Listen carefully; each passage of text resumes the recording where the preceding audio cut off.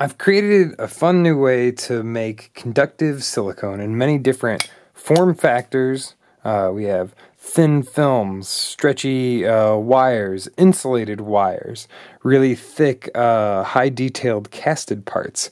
And I've created some example projects to show you how to make different things like conductive rubber breadboards. For instance, this is just like a breadboard you'd usually use with electronics projects. Circuits that are made entirely out of rubber themselves. And speakers, anemone-like sensors, capacitive touch fingers, buzzer system games, even tools for creating your conductive silicone.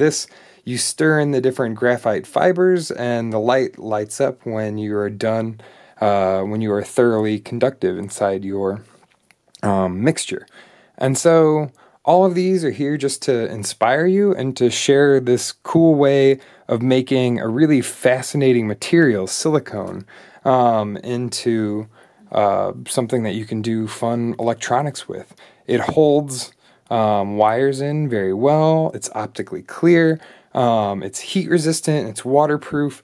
There's just tons and tons of really cool properties that silicone has, and now you can add conductivity to it as well. So try it out, have fun with it, and hopefully you can make your own cool projects with it.